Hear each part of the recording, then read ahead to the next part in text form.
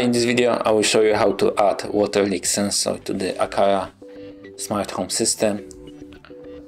It's very easy. You need to have the water leak sensor and Aqara Home app on your smartphone installed, and Aqara Hub M2 or other hub properly added to the system, and then you can just tap on this plus icon, go to the sensors, scroll down,